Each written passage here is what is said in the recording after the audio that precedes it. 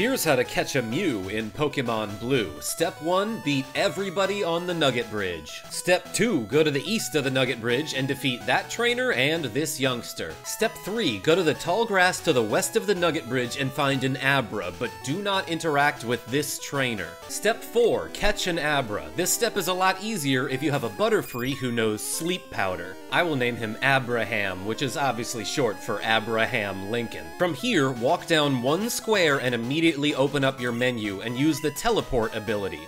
If you did it correctly, this trainer should do a Metal Gear kind of thing, and you'll teleport back to the Pokémon Center in Cerulean City. Now go back to these trainers east of the Nugget Bridge, hug the wall, and draw this one trainer out. After defeating this trainer, I'm going to immediately use the teleport ability again. After teleporting, walk back up the Nugget Bridge. Your menu will open on its own, but when you cancel, you'll see an encounter with a wild Mew.